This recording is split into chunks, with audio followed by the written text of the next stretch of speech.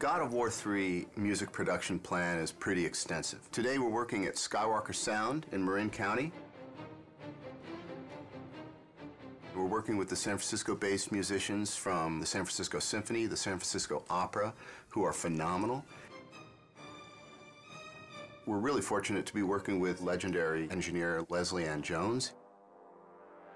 Tim Davies has orchestrated everything, and he's conducting from the podium. That's pretty sweet. He really knows the music, and he really puts his all into interpreting what the composers are after. Really pointed. Give me that nice pop on the end of each group. Here it is.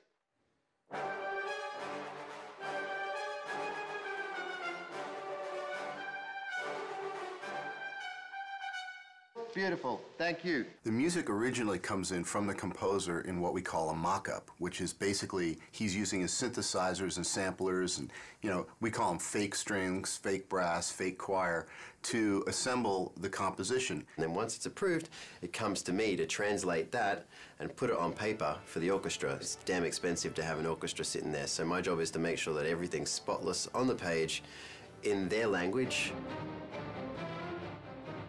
When dealing with an orchestra as a conductor, I think 75% of it is your rapport and how you can interact with the musicians, getting them to do what you want in a highly stressful situation, making it lighthearted enough that no one freaks out, but you got to keep it moving. Give me everything you've got on those crescendos at the end of each phrase.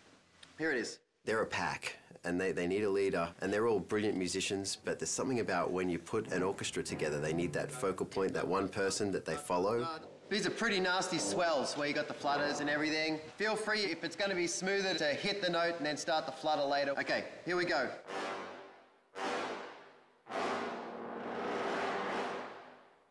They can smell when you walk into the room if you can do it and if they're going to go with you. I've been lucky that, they like me, and I've been here a lot to the ranch to conduct.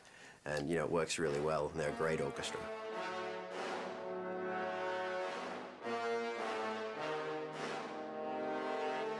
Originally on God of War 1, we had several composers, many of whom have remained with us through the God of War series.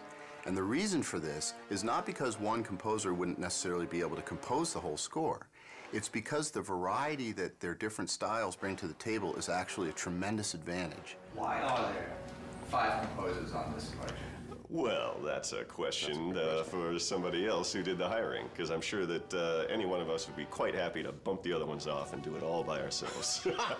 And a different alternate to that answer is the reason being is because each one of us actually have a very strong voice in how we write and approach music. But generally speaking, we don't clash in styles, and therefore what ends up happening is a happy salad of the different styles that we all bring to the game, but essentially we actually work very well together as a team. Sitting with Stig and sitting with the whole Sony crew who have they have this thing in their minds called God of War. It's an entire world. It goes beyond just characters. It's a whole, they know how they want everybody, they want the players to feel. I think what ties my music and your music and everybody else's music in is the fact that the great people at Sony, from Stig and down, is they know when it's wrong and they know when it's right. And even though we haven't heard each other's music, it ties together amazingly just because it's run through this filter, and the filter is God of War. Right.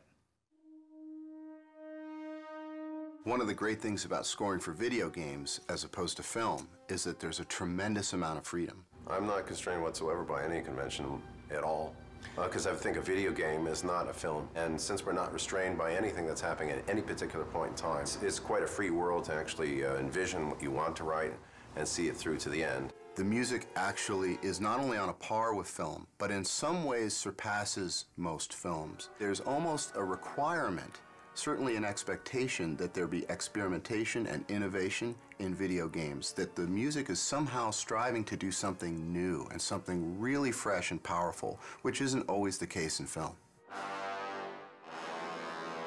When it comes to raw power, I mean, this actually goes to another level than most films. Oh, yeah. Yeah, we have to write music that must exist and take care of the atmosphere that you're in and add to the intensity of the battles that you're in. It's kind of carte blanche. You get to write these amazing sounding scores and have it backed by 40+ piece string section, 20+ piece brass sections. The sky's the limit.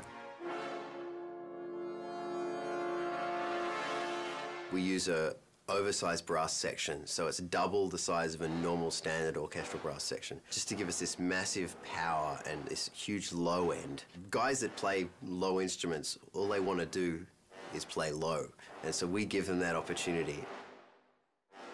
You get to unleash and not hold back, because the game never holds back, never. I talked to the orchestra and I said, if you have any moment that you have all of a sudden a feeling of lyrical beauty coming your way, ignore that completely and just go for the brutal, brutish, aggressive mentality of this score, and you'll never go wrong. That's hugely fun. Yeah. And it's so much more fun to write bad music than to write, good music. This is one of those games that actually lets you go all the way to the end of how big could it be, how nasty could it be. And it's great to do that. Of course, at the end of it, you just want to do a romantic comedy with some clarinets and...